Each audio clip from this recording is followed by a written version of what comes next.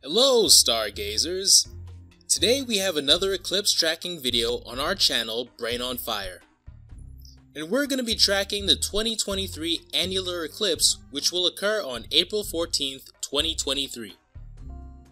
For those of you who don't know, an annular eclipse is an eclipse of the sun where, unlike a total solar eclipse, the edge of the sun remains visible as a bright ring around the moon. So here's the full annular eclipse's path as it passes above the continental United States. And remember, partial eclipses can be experienced on either side of this path line. This annular eclipse will first hit Oregon and pass over the cities of Eugene and Medford. The eclipse will then head in a southeasterly direction towards Nevada, where it will pass directly over the city of Winnemucca.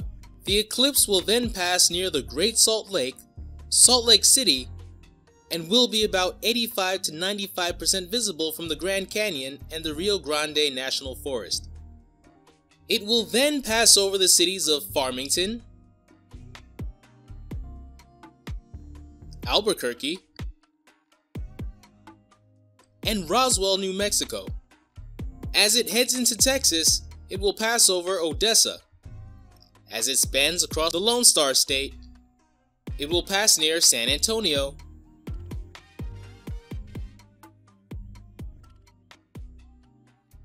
and Corpus Christi will be one of the last cities to see this spectacular sight in the United States.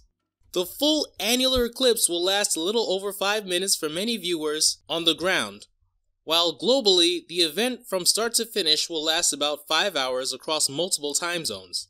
And that's it! I know I can't wait. And remember, view eclipses responsibly with the right glasses. Visit links in the description below or go to 2024eclipse.com for more info on eclipse glasses, best view times, and more. Until next time, this has been Brain on Fire.